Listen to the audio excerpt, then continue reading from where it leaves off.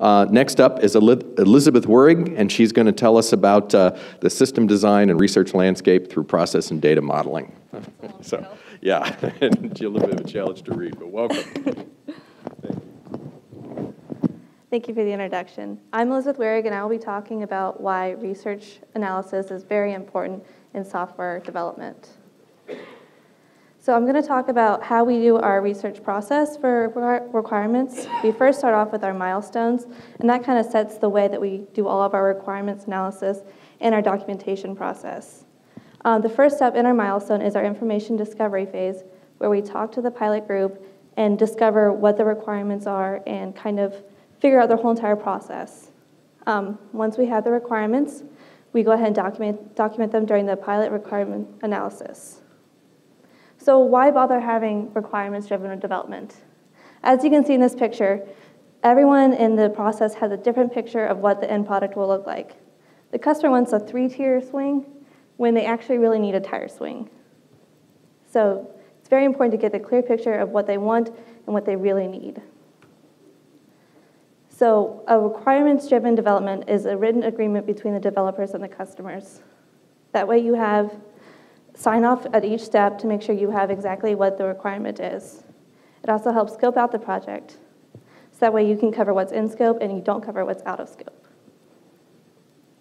It's also a good design practice and requirements definition because it's an industry best standard to have documentation for everything you do. You don't want to go and start coding stuff that's not been required or talked about with the stakeholder. It also helps improve the success of the effort, which is very important in the DoD because it has such a high failure rate. Almost 80% of all software off the shelf fails in the DoD department. And of that, only 20% of it is success, and 3/4 of that requires significant post-release modification. So that really leaves about 5 to 10% that are considered truly successful. So how do you make requirements, your software good? You have requirements governance. Requirements governance is a standardizing all requirement documentation, and it's a requirements gathering process. So it kind of helps give a clear understanding of what needs to be discovered and written down and documented. It also helps a way for you to present it to the stakeholders. So we use milestones to kind of help guide our requirements governance. We start off with our kickoff phase, which is when we talk to the interview. We have an interview with all the stakeholders, and we kind of gather the whole entire process. This is a very long thing because it lasts about 9 to 12 months, because it takes a long time to go through their process and for the development phase. Once we start the kickoff, we also go into a network connection. We want to make sure that they have access to everything that they need. We also give them everything that we have developed, such as the hub. We want to make sure that they like what we have to offer and get any feedback, so that way we can start making adjustments as we go forward. We also want to have documentation to go with it, which is our written agreement between them. So once we have a clear picture of everything, we go ahead and start documenting everything through use case, wireframes, and class diagrams, which I will heavily discuss later on. Once we have all of our documentation and a sign-off, we have a critical design review, which is where the analyst and the stakeholders sit down, review everything before we start developing, and get a sign-off on it. Once it's been approved, it starts being developed in our implementation of CRD components. This is when the development team starts working on it, and then we start testing it once they're finished. Once it's been tested and ready to go, we give it to the user group for them to make sure that they like it and start using it, and that's during system integration. Once they've approved it, we then go through the change control board, which goes through the approval process of it. So like I said, in our first step after our kickoff phase, we have our information discovery. We meet with them to discuss the whole entire process and map out everything that we're going to do so they kind of understand the timeline, because it is such a very long process. We meet with them for about an hour a week for about 9 to 12 months. So they want to know why they're wasting their time with us. During this process, we deliver a process flow diagram, a list of assets, and a list of actors, which I'll explain those in a minute.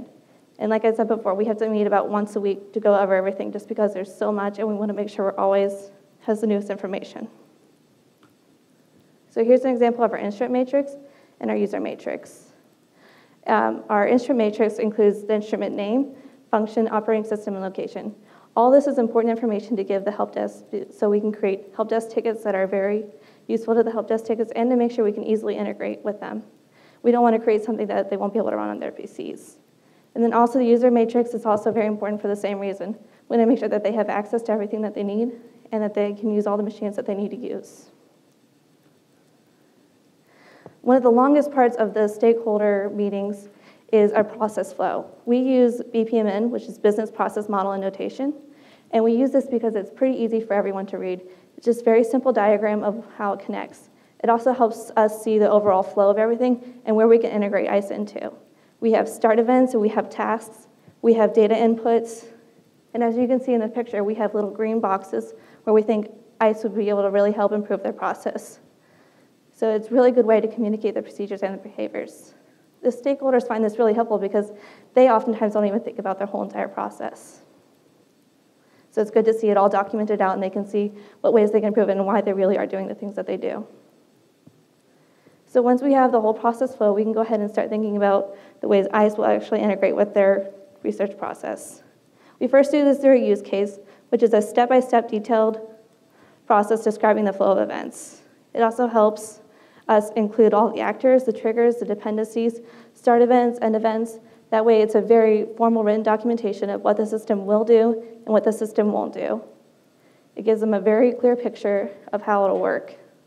And this is really helpful for the stakeholders so that way they can see exactly how it will work. And we can continue on to a wireframe, which is a visual representation of how the system will look. Stakeholders really like this too because they like pictures. So they can actually see the way the system will work, how the user can interact with it, and just to make sure it has everything that they need. Here's an example of our wireframe. We use a program called Lucidcharts to develop it. It's where you drag and drop shapes on, and it's really easy to manipulate and change. It's also collaborative, so if I'm out sick one day, someone else can go on to Lucidcharts and do the same thing as I can. And that way we always have the most updated version. We have different drop-down boxes, we have text boxes, we have action buttons. So it's really useful, and there's a lot of power that you can do with it. So once you have your class diagram, once you have your use case and your wireframe, you can create a class diagram, but you do not need that in order to create a class diagram. I personally use it to make it easier so you can see a big picture of everything and all the different elements that'll go into it. So a class diagram is the main building blocks of object-oriented modeling. So it can be used for conceptual and detailed representative analysis. And it's a great way to get an overview of how the system will work because it's kind of hard to tell from just pictures and words. That way you can actually see representation of the relationships between the objects and their classes. Here's an example of a class diagram.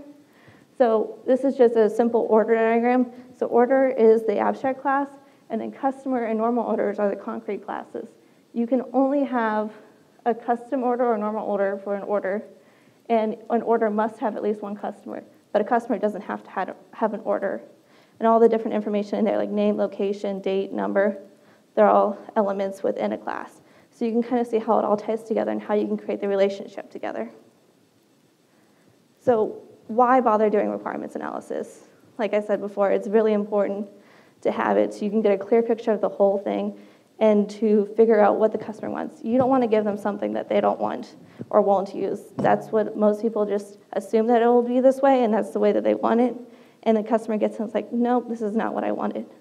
So how do you make sure you give them something that they really want? You want to make sure you keep asking why. Why do you do it this way?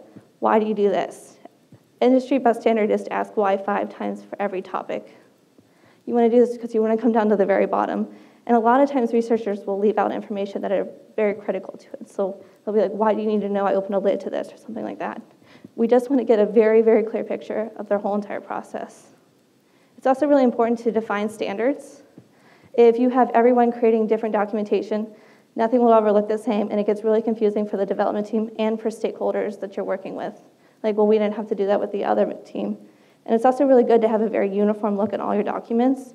So for example, we have a use case standard that says you have to use colors for any of the actors. And then we also have a very template for use cases that start off with triggers, prerequisites, actors, start and end events. So that way you can kind of see the clear picture of everything. And it's nothing like new for the development team when they get it. So they can easily read it and understand it and not focus on trying to find where things are.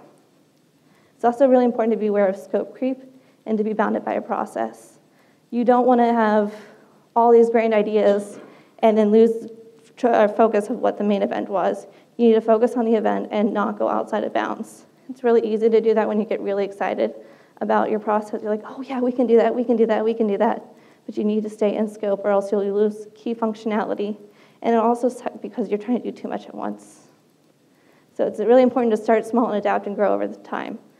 Again, for the same reason, you'll lose quality and you can lose some key functionality there. So you need to just take it bit by bit. We start off with one pilot group, and then as we get them well into the process phase, we then started to add another pilot group. So it's really important to slowly add things in so you're not overwhelming yourself and losing face with the customers. Any questions?